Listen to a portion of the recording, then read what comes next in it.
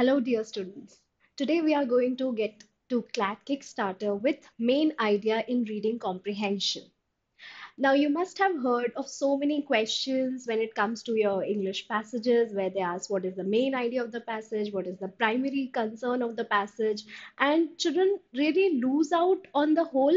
It's not just for the questions, but the passage per se. They don't understand the passage if they don't get the main idea or crux of the passage, right? So, we are going to understand what is main idea today in the class. Okay, let us begin. Now, what is main idea? This is the very first thing one should know before going further. So, main idea is the central idea or the most important topic in a passage or a paragraph. Now, what do we understand by this? Basically, it is something around which the whole passage revolves, right? So, something that you will place in the center and everything else would be going around it.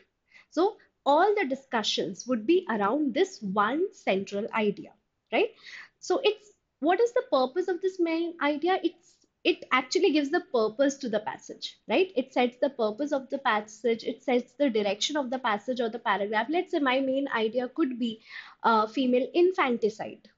Okay, and then what am I trying to say about female infanticide is going to be the further supporting ideas of the passage. Let's say I'm trying to say that it's a wrong thing, it's a wrong deal, it should not be happening. So I'll be adding examples, pointers, facts to support this main idea that female infanticide is illegal.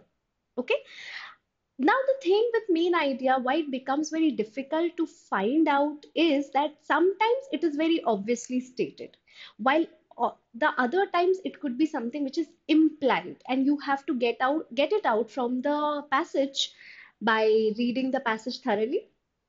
Okay, so we'll see how to work about with it. Now, how to find this main idea?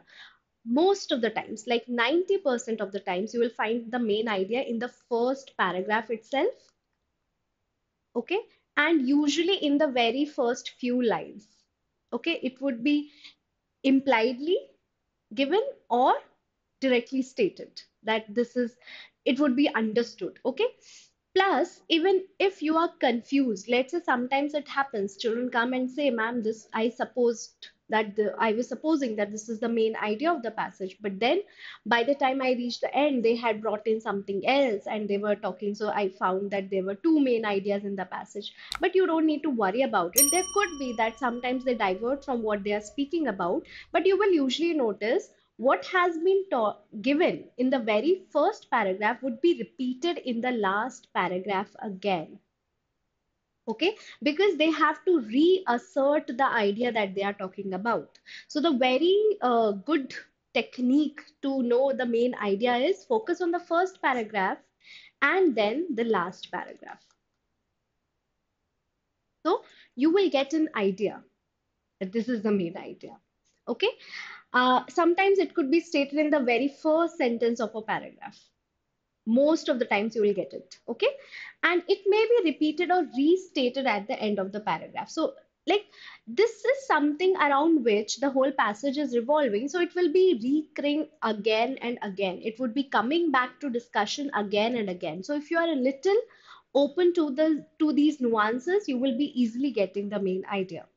Okay, now one would be like, why even find the main idea if I can get the passage? What is the point, right? If I can get what they're speaking and if I can mark the answers, that doesn't matter. But it is very, very important, very, very crucial to get the main idea, even if they are not asking a main idea question in the passage, right? First of all, it helps you to understand the context of the passage. If I'm not getting, for example, as I told you about female infanticide, if I'm not getting that the author is being critical about it, or if he's supporting it, if I'm not getting this stance of the author, I'll not understand the whole context of the passage, right? Recently again, I had a child who came to me and said, I did not understand this particular concept which was given in the passage, which was about chat GPT. Now, since they did not get the main idea of the passage, they had to leave out the whole passage per se, right? So sometimes it's very, very crucial, very, very essential to understand the main idea of the passage to get the complete context of the passage. Then understand the framework of the passage. If they are supporting the idea, the following things after that would be whether the examples, the facts, okay, the ideologies that are being explained over here would be all supporting it, right? So the framework, what follows after the main idea will somehow support the whole passage. So it also helps in understanding the framework of the passage कि हाँ मैंने ये बोल दिया है कि I don't like this particular fact. Now I whatever will follow, you already know the author is only going to bring in facts to support that particular idea. So the framework will also be clear. You will not be confused कि अभी ये क्या बोला उसने इसके बाद क्या बोला, right? Then leads on to other questions and supporting ideas, right? If it's very easy, if you get the main idea, the other questions would be quite easier to understand and to attempt, because supporting ideas, you know, अगर इसने ये बोला है कि let's say he's talking about certain technology and what is the effect of that technology, or it is disadvantageous in some way, you know the supporting ideas would follow the same route, right? So it helps on to attempt questions like tone, okay, setting. All these questions are very much relying on your main idea, right? To if again if the author is saying negatively about a particular topic, you know, he is being critical, he is being angry, so his tone would be set on the main idea. अगर again main idea नहीं समझ में आया तो tone वाले questions छूट जाएंगे, और ऐसे कोई भी questions which are like author का क्या view है, what is the author's purpose by talking about this, you will all lose out on that, right? Then again, same thing, informs about the writer's perspective. Very prominent question that comes when it comes to main idea is this कि what is the author's primary concern in the passage, or what is the author's purpose in talking about this in the passage. Main idea नहीं समझ में आया तो ये भी नहीं समझ में आएगा, okay? Then while we are looking for main idea, what are the do's and don'ts that are very essential here? First of all, we have to see what is the passage mostly talking about. यहाँ पे problem क्या होती है? Children usually miss out, अगर उनको लगता है जैसे कि 70% हमने इसकी बात की और कहीं एंड में 30% ऑथर थोड़ा सा डेविएट होके कोई और आइडिया के बारे में बात करने लगा है which might be a supporting idea, children some how, और क्योंकि क्या होता है ऑप्शंस जब आते हैं they are very closely connected, so children somehow get confused and they mark this 30% as the main idea, क्योंकि लास्ट में उनके माइंड में यही रह जाता है कि लास्ट में इस पे खत्म किया तो यही होगा मेन आइडिया। बट आपको ये फोकस करना है कि मोस्टली 70% उसने किस बारे में बात की है, और ये जो सपोर्टिंग आइडिया क्या ये इसके रेलेवेंस में है या नहीं, right? Then what do each of the details of the passage have in common? मतलब जो different paragraphs हैं इसके सारे details किस चीज को लीड ऑन कर रहे हैं, जो सारे फैक्ट्स हैं, एग्जाम्पल्स हैं, सपोर्टिंग आइडियाज हैं, ये सब क्या एक ही चीज के अराउंड रिवॉल्व कर रहे हैं? So what is that, you have to lead on to that, okay? Then for this a good way to start practicing would be summarizing in your own words, okay? Especially with longer passages, it becomes very difficult to get the main idea in the longer passages or paragraphs, right? So summarizing could be a very good technique to go there.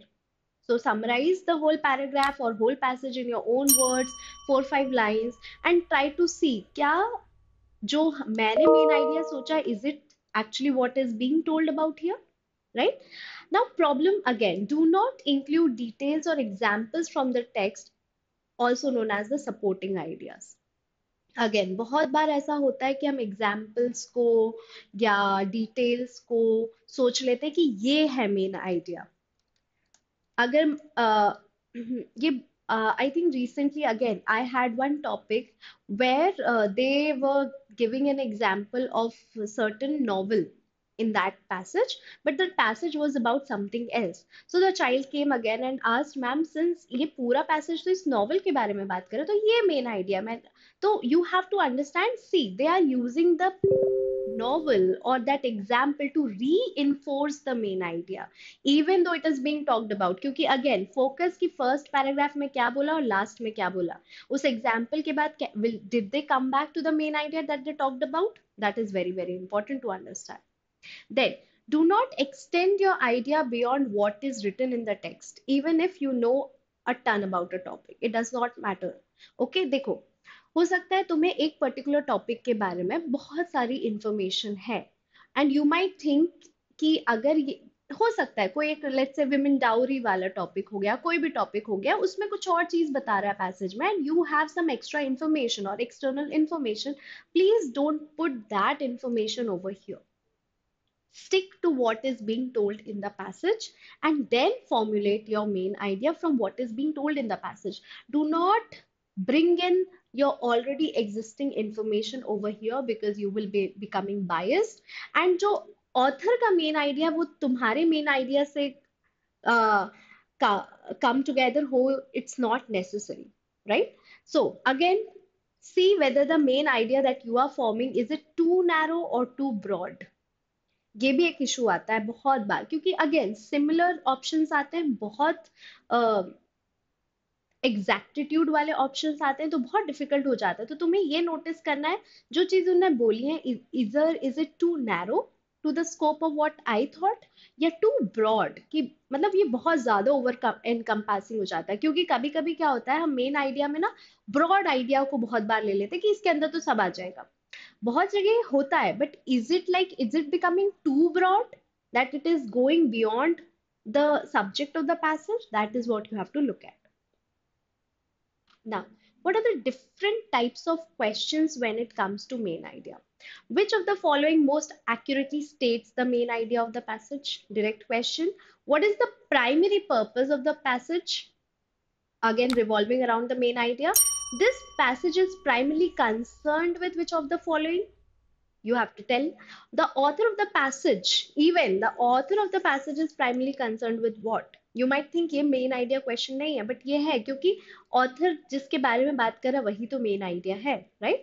What is the crux or theme of the passage? Even though theme is really different from main idea, somewhere in certain question it can substitute for it. क्योंकि अगर उसका main idea है that female infanticide should stop, theme would also revolve around it. So it helps you in getting that.